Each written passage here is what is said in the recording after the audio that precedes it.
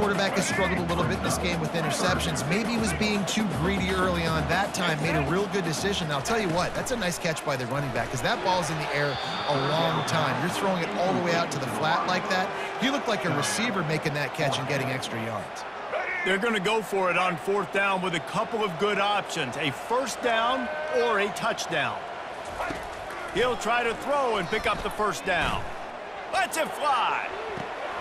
Touchdown, Duke! And the route is on.